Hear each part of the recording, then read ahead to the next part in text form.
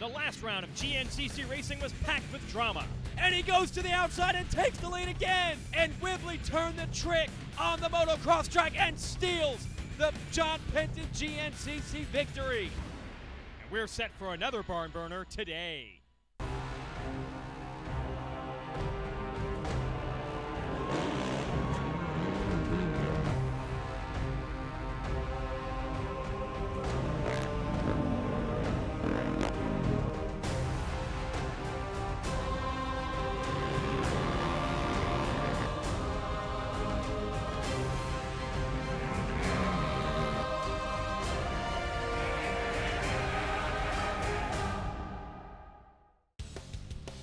Hello everyone, welcome to Racer TV's coverage of the Can-Am Grand National Cross Country Series.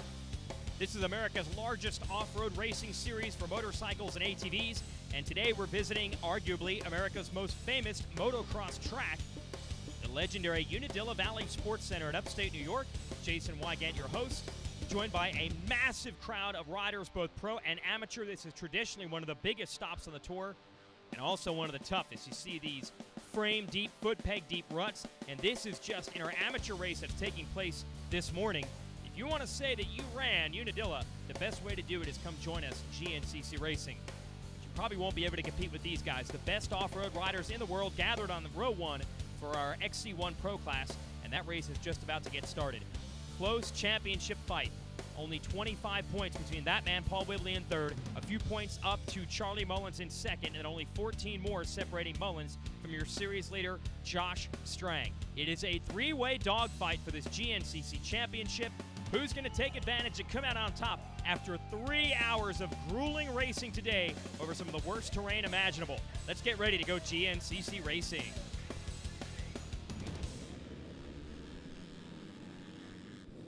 And it looks like Whibley on the number 3, Ampro FMF Yamaha going to control it into turn 1 and nail the Motorsport Hole Shot Award. $250 for your 2009 GNCC champion, the veteran out of New Zealand, out front early. A bunch of KTM riders hustling behind him. All three of the factory FMF KTM riders. There's Mullins in front of Caleb Russell on our Amsoil helmet camera, and right behind them, Corey Buttrick. So the KTM boys in orange flying in formation and going after Whibley.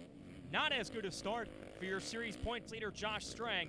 But again, 9 laps, 3 hours of racing through the mud, through the tight woods, and of course on this motocross track here, anything can happen.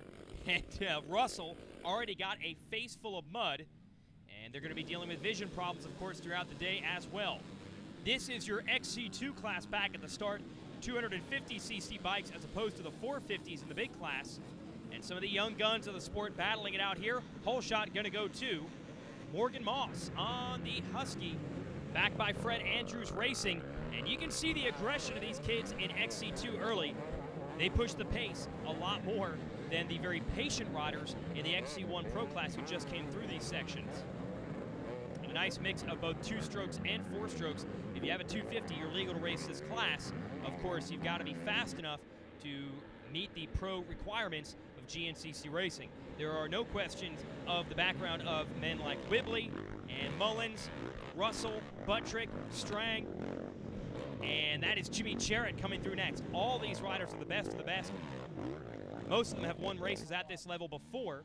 And it looks like Russell has taken over the lead here. Russell, who is the 2-time champion of that XC2 class, has had a great rookie year in XC1, and he's moved into the number 1 spot with Mullins right behind him.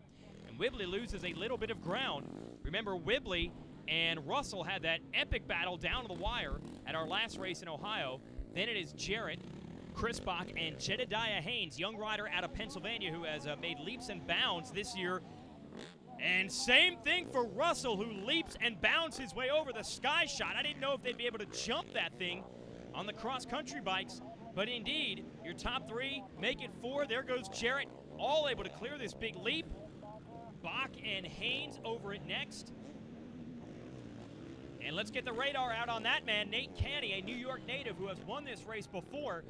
And then Thad Duvall throwing it sideways. Here's your Suzuki slow motion replay showing you Whibley edging out a pack of KTM riders to grab the Motorsport.com Hole Shot Award. And there is Moss leading the XC2 field to the line. And picking up the motorsport.com Whole Shot Award in that division.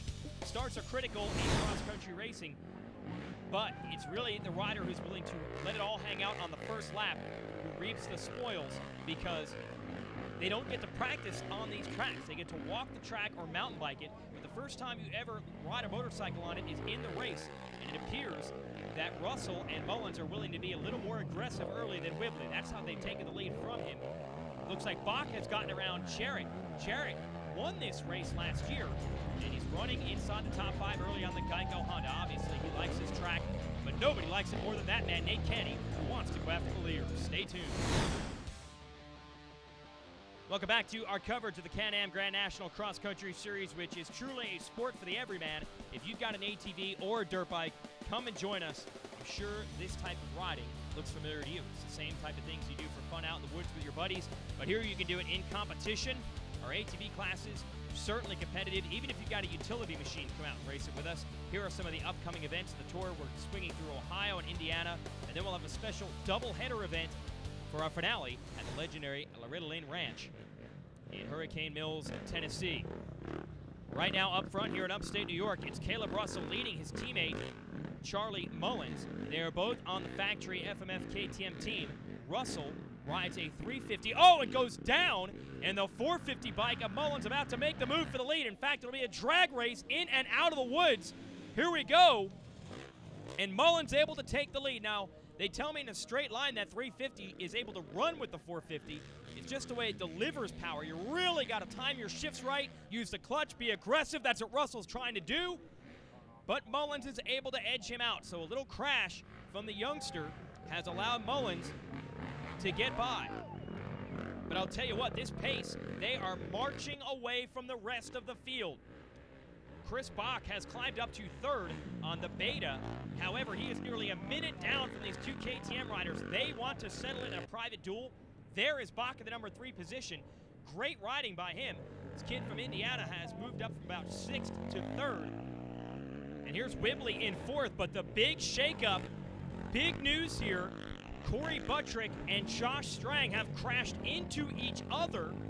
Buttrick is out of the race, what we believe is a concussion, as we watch the 2 KTM teammates continue to battle up front. Russell in front of Mullins. But a bigger deal for the championship.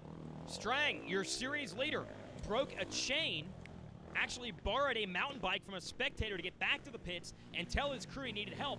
When they got out there, they realized a chain had broken because his sprocket had bent in the crash.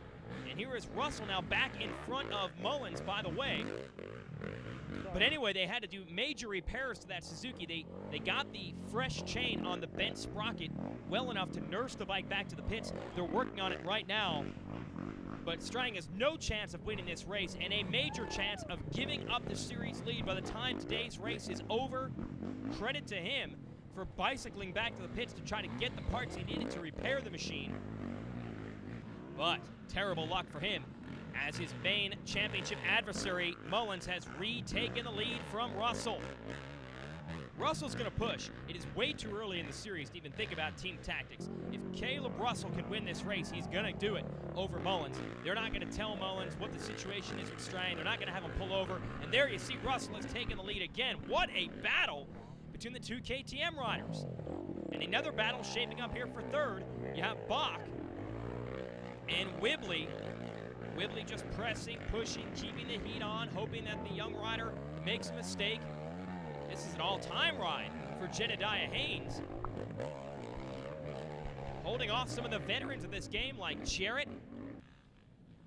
Back to our leaders, now heading onto the motocross track. This track is all sorts of chewed up after the amateur riders raced this morning, as well as our youth division. Both of these men are graduates of those series. They both raced mini cycles in GNCC racing. They grew up with a dream of winning this championship and winning these races.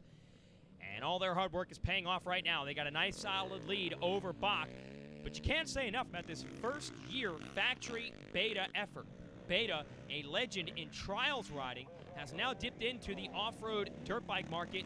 And what a job they have done developing in this bike around Bach. Look at this! Another battle, and now it is Mullins back in front of Russell. It's got to be fun for the 2 teammates who both make their racing and training homes in North Carolina to battle like this for the lead. Who's going to come out on top? We've got lots of racing yet to come. Stay with us. Welcome back to Racer TV's coverage. Can-Am Grand National Cross Country riders strutting their motocross stuff here at Unadilla. Charlie Mullins is your leader right now over Caleb Russell. There is Russell in the number 2 spot, staying close, keeping the heat on. A change for the number 3 position. Nathan Canny, New York's own, has climbed up to 3rd, and Canny is always strong on this track. He's won this race before, and he came oh so close to getting the W here last year. But he's going to have to hustle because Mullins is riding a beautiful race out front. Nice line there, picking the right side where he was going to the left earlier. And you've got to keep your eyes open. You've got to realize that with 1,300 plus riders racing out here, the track, and Russell getting stuck near the top of that hill, and that's the kind of opportunity that Nate Canny wants to seize on, and Canny's going to go straight across the top. He's got Bach right behind him. We know Russell and Mullins went strong early. We will see if Canny and Bach are able to reel them in late. And what I was alluding to earlier is, with all the riders that race on this track, the course is going to change tremendously each time the riders hit it. Wibbly here is in the number 5 position. You hit one corner, that's the way you want to attack it. Then you get there again the next lap around about 25 minutes later, and it's completely different. Mullins will also have to deal with lap traffic, and this is one of the tougher tracks for the lap riders. It's a little bit shorter lap time than most of the races on this tour, and we have a few more riders out there than usual, so there's more traffic. The other riders out here are amateur riders. They don't get to ride and train full time. So later in the race, they're going to be fatigued, but they're still battling in their class, so they're not going to just pull over. Look at that corner speed from Nate Canny as he rolls into the Clockwork Orange WMR Racing Planet Fitness KTM pits. He's getting fuel. Bach on the Beta doing the same. Bach also grabbing a fresh set of goggles. There is Canny out of the pits. Bach can see him up ahead, and he gets out in about the same amount of time. The Yamaha crew there on the right waiting for Wibbly to come into the number 5 spot. And there's Wibbly's wife, Catherine, on the left, flagging the rider down. It's time for gas. Pit strategy going to be very difficult to stay on top of today for any of these teams. We normally do 6 or 7 lap races. Because this track is a little bit shorter, we're going to do probably 9 today. So it's a little more difficult figuring out how to split up the pit stops, although it looks like now into the woods. Both Bach and Wibbly have gotten around Canny, so Canny must have made a mistake. No doubt he was pushing the pace to try to bridge the gap up to Mullins and Russell, and it did not pay off for him. Mullins still in the lead, Russell still in second. And I have to think that Russell may be saving something for later in the race. At our last event, this man, Wibbly, shadowed him all the way down to the last couple of turns. And Wibbly just had a little more energy left in the tank. There goes Canny, there goes Bach. Wibbly had a little more energy. He basically wore the kid down and stole the win in the very latter stage of the race. I'm sure Russell has learned from that. He's going to let Mullins run with the pressure, run the lead pace throughout the day, and we'll see if the kid, originally from Ohio, saves a little something for the end to go back after Mullins. But look at how effortless Mullins is. He's got his lines dialed in. You don't see many mistakes from him. And that's the Charlie Mullins that's dangerous. We call it check out Charlie. If he gets the lead, gets to ride pressure free, he can ride this pace. Well, forget a 3-hour race. He could probably do it for 6. So Russell, very aggressive, has to ride that 350 KTM very hard. He likes that bike in the tight woods. It's a little bit more nimble, a little bit more maneuverable than the big 450 that Mullins is riding. Here is Wibbly, and as we suspected, latter half of the race, he has come on strong. He dropped back as far as 5th. He is now up to 3rd and has opened up a little bit of a gap over Bach and Canny. It's the midpoint of the race, and you got to think it's the calm before the storm. All 5 of these riders putting themselves in position for victory. Stay with us. And Charlie Mullins is now into the throes of lap traffic here at Unadilla. Jason Wygant giving you the call here on Racer TV. And here is Caleb Russell in the number 2 spot. He's got an advantage with this lap traffic. Once Mullins gets by them, then they know they are about to go a lap down. They'll probably be hovering off across the side of the trail, making it a little bit easier for everyone else to get by. And look at how much closer Whibley is than he was at one time. The Axeman can never be counted out in these races. He is so strong, so fit, and the 3-hour format really lends itself to his style. Mullins knows that. He has had some last lap battles with Whibley, as has Russell. See Russell, they've dug down to the tree roots now, and it is a rough ride. He's got feet off the pegs. That's taking a lot of energy out of him to try to maintain this pace as the course gets rougher, the lap traffic gets thicker. There's Charlie Mullins' dad, Big Charlie there on the right side of the course cheering his boy on. Of course, they have a golden opportunity to make up huge points in the series standings today. Your series points leader coming in, Josh Strang, had a big crash with Corey Buttrick earlier in the race, damaged his motorcycle. It took 3 laps for them to get the bike fixed. He's now back on the track, but 3 laps down. So it looks like Strang is only going to score a handful of points today, if any, and Mullins is in position. If he can hold off Russell, Whibley, Bach, Canny, and the rest, Mullins could score maximum points today. And that means he could leave with the series points lead. Mullins doesn't want to think about that right now. Too many obstacles to worry about. Race the track, worry about the math when this event is over. And from what we are hearing, this is going to be the final lap. There is Whibley, nice line, choosing to go to the right side, and he's going to make up a little more ground on Russell. However, time is running out. We're going to get 9 laps in within the 3-hour allotted time span. Russell knows it. I thought he might save something for the end. He didn't have enough to challenge Mullins, but he might have enough to stabilize the gap with Whibley, who edged him out at the finish at our last race. At one point, Whibley made up about 10 seconds a lap on Russell, but Russell has stabilized that the last couple of laps, and I don't think Whibley's going to get him. And I don't know if anyone is going to get Mullins. A clutch performance where his championship rival, Josh Strang, had trouble. Mullins is going to cruise to victory here at Unadilla and retake the series points lead. And kudos to Caleb Russell for the 2nd race in a row. He finishes 2nd. You've got to figure this kid is going to get a win in this series before long. And you see the clock there on his left side, 2 hours, 52 minutes into this race. These boys have got to be tired after racing so hard at a rough track like this. There's Whibley to round out the podium. Let's go down to Krista Shaw. A late race charge to a 3rd place finish for Paul Whibley today. Paul, how did you feel going into the race, and are you happy with the end result? Actually, I'm pretty happy with 3rd. I've been a little bit sick all week, so I wasn't too sure how today was going to go. Got the whole shot, so that made my job a little easier. It took me a long time to get comfortable out there, so I dropped back a long way, but kind of picked some guys off near the end of the race, and pretty happy with 3rd place. There are the results. Canny edges Bach in a great battle for 4th. Last year's race winner, Jarrett, finishes 6th. Let's send it back to the podium. A very solid effort from Caleb Russell today. Caleb, what do these last 2 podium finishes do for your confidence moving forward? Yeah, I mean, it's good. You just kind of get a sense of being, you know, up front, and you know you can do it. But yeah, I had a good day. I didn't get the best of starts, but I put myself into a good position, and I got real tight in the first 3 laps. I was just trying to keep Charlie behind me, and he got away from me, and I knew he was going to take off, but I didn't have that pace right then. But my arms, I got rid of my arm pump, and I started catching up a little bit, and we kind of stayed the same throughout the whole race. And all in all, it's a good day, and I'm pretty happy to get 2nd. Yeah, well done. And look at the damage in the championship standings. Strang scores 13th place today. Mullins takes the win and the points lead. Here's Charlie. Charlie Mullins taking the win here today at Unadilla.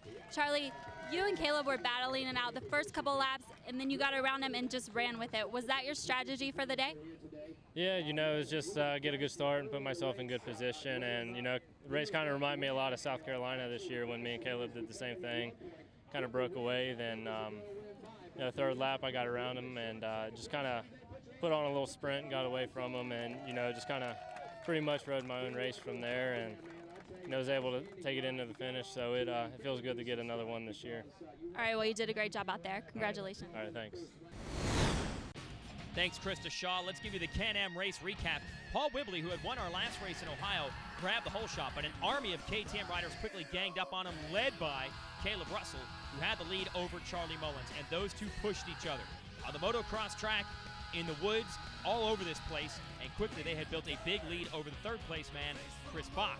Whibley would mount a charge to get around Nate Canny and Bach for third, and we'll give you the update here on the XC2 class. Epic battle between the Husqvarna of Jason Thomas and the Ampro Yamaha of Jordan Ashburn. Ashburn makes a pass with just a mile to go on the last lap to take his second victory in a row in that division. Charlie Mullins pulls away from Russell down the stretch, takes the win and the points lead. This championship battle is heating up, so you got to stay with us each week on Racer TV. For Krista Shaw, I'm Jason Wygant. Thanks for watching.